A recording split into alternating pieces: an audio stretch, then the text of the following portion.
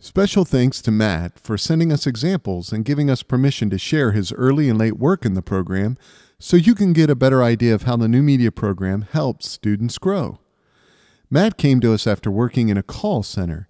When he joined the program, he said he had always dreamed of working in the field of web development. Clark State helped to make that possible for Matt. In this work early in the program, you can see Matt is using templates to create his web designs, and the website design is looking a little more like a blog. It is also important to note that the design is not responsive, so it will not adjust to display well on a variety of different devices. In this second example from early in the program, you can see Matt is still utilizing templates, but it's doing a little more with customization to break the look away from a blog and connect the site design with the brand.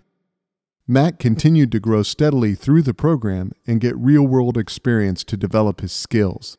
After learning at Clark State the importance of responsive design and how to create custom themes for web content management systems, Matt created this design for an actual client during Clark State's New Media Capstone course.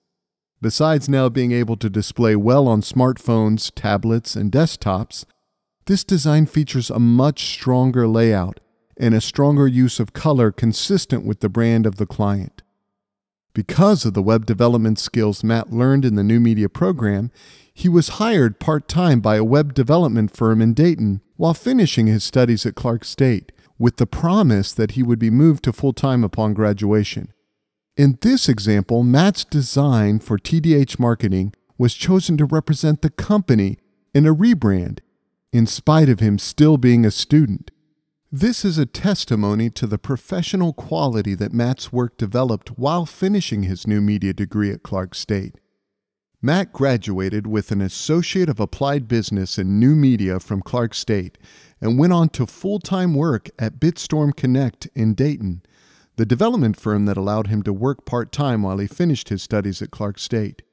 You can see in the before and after examples shown in this video the critical skills Matt learned at Clark State to prepare him for the field of web design and development. Thank you again to Matt for allowing us to show his work and showcase how he has grown through the program. We know he will continue to do great things, and we are very proud of him. To find out more about new media at Clark State Community College, please visit www.clarkstate.edu.